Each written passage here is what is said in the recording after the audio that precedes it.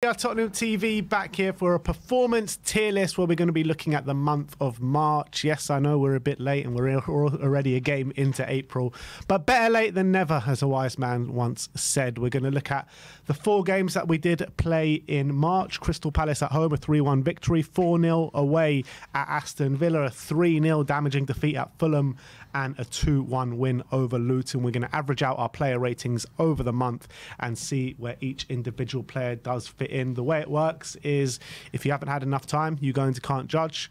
0 to 4.9, you go into awful. 5 to 5.4, you go into not good.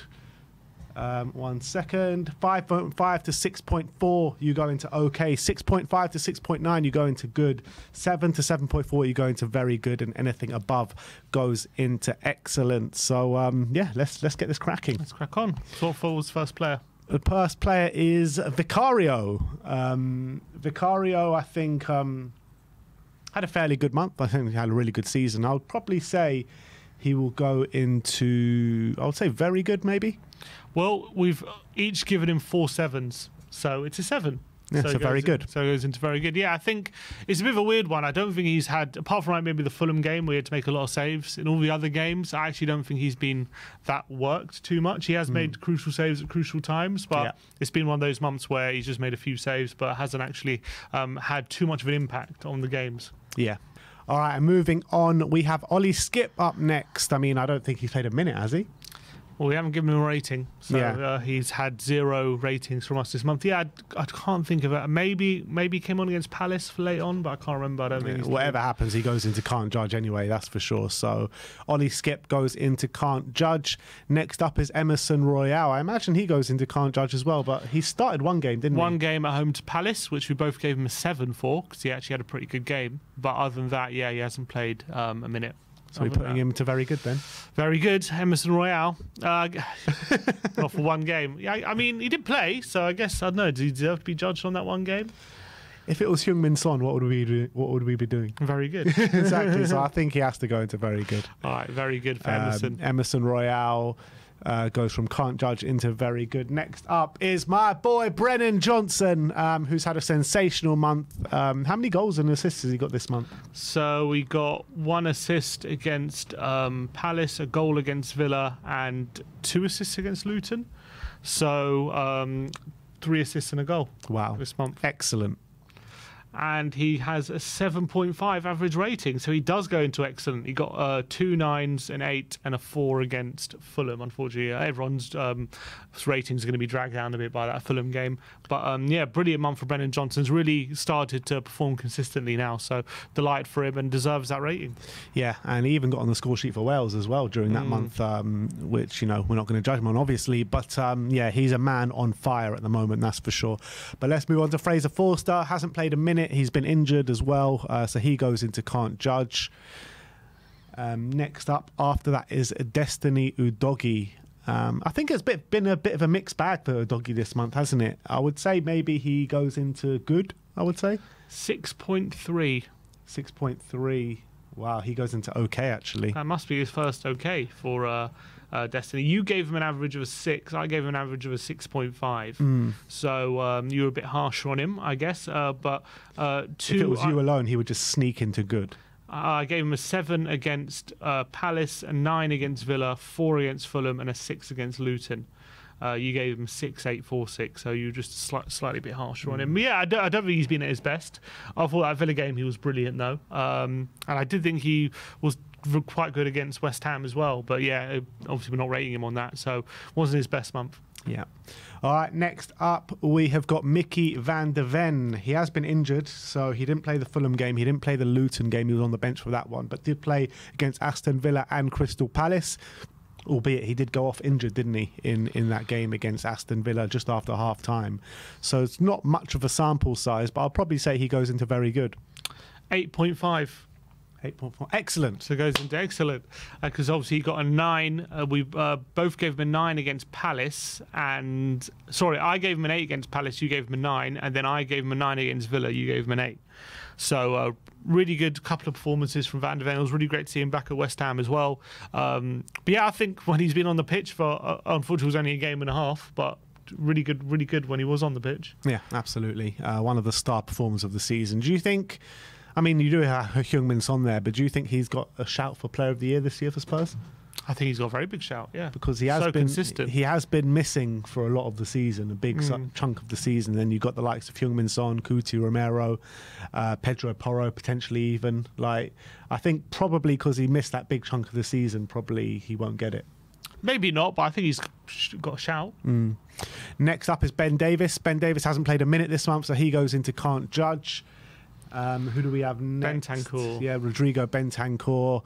As well, he hasn't played too much, Rodrigo, but he came in. I think it was his first start against West Ham, wasn't it? And that's not in this month, so it's just cameo performances since then. We gave him. We started against Palace. Oh, right. So we gave him 3 ratings. I'll probably say he goes into okay. 6.7. 6.7. Oh, he goes into good. Goes into good. I think he's been a bit. This month he was a bit better. To be honest. But it does surprise me that he goes above a doggy. That is a bit surprising. Obviously, he has had less time. Palace, we didn't give him that great rating, both 6s, but we both gave him 7s for his cameo against Fulham, and then his cameo against Luton. He was very good against Luton, where I gave him an 8, you gave him a 7, so that boosted him up a bit. I thought he had some good cameo appearances. He has. He seems to be getting better and better. Obviously, the best spell was the first 20 minutes against West Ham in this current month, but we're not rating him on that. But next is Pup Mate Sarr.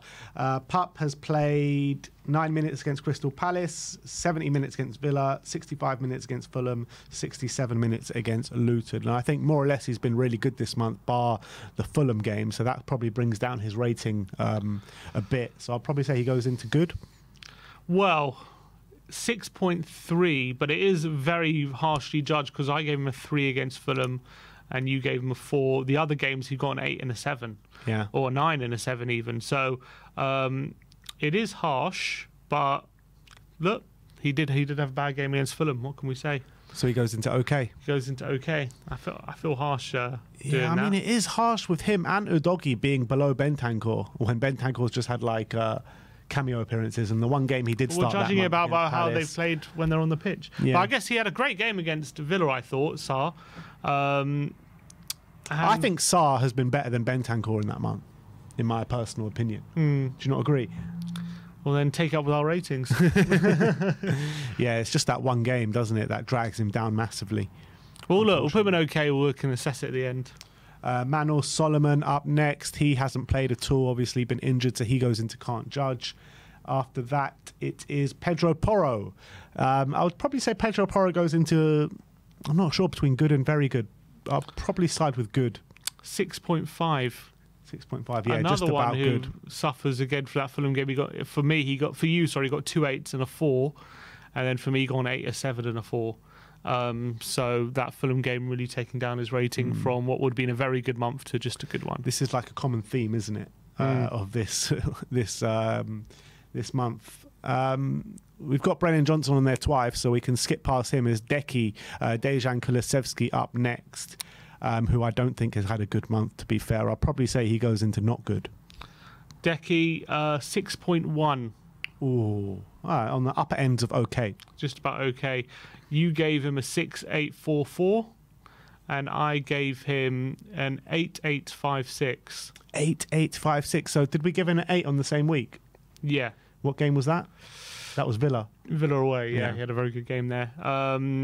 Against Palace, I think I gave him an 8, you gave him a 6. And then the other 2 games, you gave him a 4 in both, Fulham away and Luton away. I gave him a 5 and a 6. Okay. So I actually averaged him a 6.8 and you averaged him a 5.5. So there was a big difference there. Yeah. But it goes in 6.1. I know we've had a few disagreements on the player ratings on Dejan Kulusevski this month, the last month, didn't we? And again this month, to be fair. But let's move on to Ryan Sessegnon. Obviously, he hasn't played, so he goes into can't judge. After that is Giovanni Lo Celso. I mean, how much did he play in March? We gave him 1 rating, and that was his cameo against Luton. He did get a 7. It was a good cameo. He hasn't played other than that, really. He actually did come on against Fulham as well, and we didn't give him a rating for it. I actually thought it was quite a good cameo from him. But yeah, we only gave him 1 rating. So Gio goes into very good. Very good. Yeah. Well, wasn't even a start. This is like 20 minutes he's played. Yeah, he goes into very good month for just 20 minutes. Yeah, so Giovanni goes into very good. Next up is Cuti Romero. I think Romero's had a good month, so I'll probably say he's in very good. 7.3. Yeah. So, yeah, very good month for him. 9 against Palace, 7 against Villa, 6 against Fulham, and 7 against Luton. I actually gave him an 8 against Villa, but a 5 against Fulham, so average out the same. 7.3. Maybe should be an excellent, because I thought he's had a really great month. But yeah, that Fulham game again. Yeah, coming back to haunt us. Yeah, exactly. It's just been a consistent theme with this tier list. But next up is Turbo Timo. Fairly good month, a bit up and down, a bit frustrating as well. I'll probably say he goes into good. Obviously, got a goal against Villa and a goal against Palace.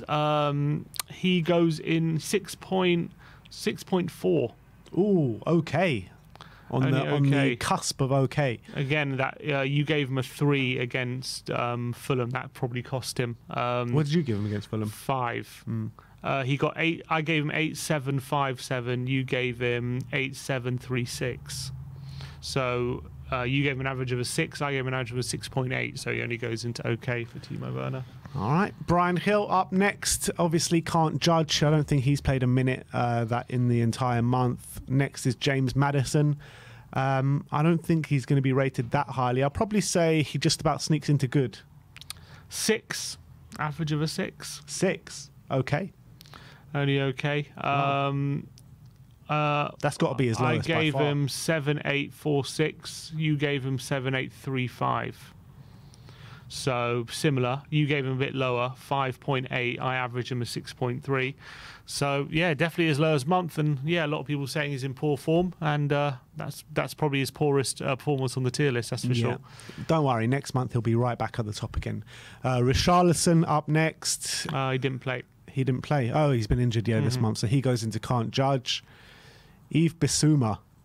This is going to be a damning one, I think. I think he's going to go into either okay or not good. I'm not too sure.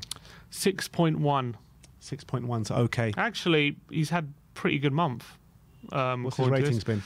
8.737 for me, 7.737 for you. So, I mean... If it wasn't for that Luton game, he probably goes into good. You mean the Fulham game? The Fulham game, yeah. Yeah.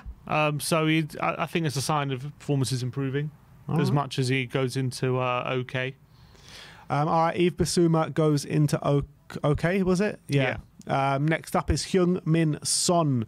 I mean, to be honest, he should be an excellent, but I think we've put him in very good, haven't we? 7.3. 7.3, yeah. So just about very good. Again, 8.948 for me, and for you it was same 8.948. Gave him the same rating, which is mad. Where he's the only one of our players up for Premier League Player of the Month, and he's not the best player that we've rated. Yeah, again, he got, because we gave him a 4 out of 10 against Fulham. The other games, he was actually been performing very, very highly. So I think he's very unlucky not to make it into excellent. All right, next up is Radu Dragushin. Aston Villa, he came on for the injured Mickey van der Ven, then played against Fulham and played against Luton as well. I remember I rated him very poorly for the Fulham and Luton game, but I think rated him highly for the Aston Villa game. So he probably averages out to be an okay. 6. Average exactly a 6. Yeah, so okay. Goes into okay. You gave him 7, 4 and 6. I gave him 8, 5 and 6. So I was slightly higher than you on Dragushin. And last but not least is Pierre-Emile Højbjerg. I mean, he's only had cameo appearances, but have we given him ratings? Pierre, again, 1 game, and this was a cameo against Villa, which he actually came on and did really well. We gave him a 7. Hasn't had too many other games other than that. He did come on against Luton, I remember, but that was it really. So what we're saying, we're putting Højbjerg in very good. That's the rules. All right, Højbjerg goes into very good. I think it's quite telling that the majority of these guys, or at least half of the guys in very good, are just guys that have come on and had cameo appearances, and we're just judging them on 1 game. Yeah, I think, obviously, a Fulham game, obviously. Look, it was really bad, let's be honest. The Fulham performance was terrible, so I don't think you can just completely discount that from everyone's rating. But I do think... we've got Valise in excellent, is it? No, that's Brennan Johnson and Mickey van der Ven. I think, anyway. So we've got I think it's fair for the excellence. Very good, I think, obviously, Emerson, Lo Celso and Højbjerg probably shouldn't be there. Yeah. I think what's it called? If we were to drop Son should and Romero probably should be bumped up one, I think. Yeah, I think if we were to drop Emerson, if you bring that to it, if we were to drop Emerson, Højbjerg and Lo Celso into can't judge, I think it's only fair to put them there because they just haven't had enough time. So let's put them into can't judge then. We can drop them down. Yeah, if you drop those three, Emerson. So there's the second one and the third and the last one on very good. If you drop them down to can't judge. And Højbjerg. Yeah, so they're in can't judge. I think Sonny needs to be bumped up one to excellent, and I think that's probably fair. Yeah, I think that makes a bit more sense. So let's run through this tier list. So in can't judge, you've got Ben Davies, Emerson Royal, Pierre-Emile Højbjerg, Giovanni Lo Celso, Fraser Forster, Ben Davies, Manuel Solomon, Ryan Sessegnon, Brian Hill, and Richarlison. In OK, you've got Udogie, Bissouma, Kulusevski, Werner, Maddison, Bissouma, and Dragushin. In good, you've got Bentancur and Porro. In very good, you've got Vicario, Romero, and then in excellent, you've got Brennan, Van der Ven, and Son. And I think that's a fair reflection on this month. And it's actually good to see that we've got no one in awful and not good. Yeah, because I don't think we have, apart from the Fulham game, I think we've actually not been bad. I thought Palace was a good performance. We deserved to win that. Villa was obviously excellent. And then Luton, I thought we deserved to win that one as well. I thought we played quite well. So there does seem a bit of a narrative, especially after the West Ham game, that we're not playing very well, but I don't think that is totally the case. What's been interesting as well in this month, when you look at previous months, we've been leaking goals left, right and centre. In this month of March, we've actually been quite defensively solid. In that Crystal Palace game, we only conceded by a free kick and we didn't really look like conceding for the whole game. Villa, we kept a clean sheet. Fulham obviously was terrible. And then Luton, we didn't really look like conceding for the much of it, apart from that goal in the second minute. We didn't look like conceding the rest of that game either. Yeah, and I think no surprise that when Van der Ven was on the pitch, that's when we looked our most defensively solid. Same, I think, happened against West Ham. So Van der Ven makes a big difference to our backline, that's for sure. Yeah, absolutely. So that is your tier list for the month. Oh, I forgot Player of the Month. Oh, Player of the Month. We don't have a tier, but the Player of the Month does go to Van der Ven. Van der Ven, wow. 8.5. I actually think Player of the Month should go to Brennan Johnson. Well, Van der Ven only played a game and a half, so if you're playing anyone 2 games or more, then it does go to Brennan. Van der Ven should actually go into can't judge then. No, we're judging Van der Ven. So Brennan Johnson then would get Player of the Month, 7.5. Yeah, I think that's fair. It's a shame that he's not up for Player of the Month in the Premier League this month, because Sonny does deserve to be there, but I think Brennan Johnson deserves to be there as well. I think he's been that good. Yeah, I agree. So, but anyway, Brennan Johnson gets our Player of the Month. So let me know in the comment section below. Do you agree with that Player of the Month? Do you agree with these tiers? And we'll see you again for another episode of this at the end of April, where we get to rank some quite big games. So thank you everyone for watching us today. Like, subscribe and comment. And as always, come on.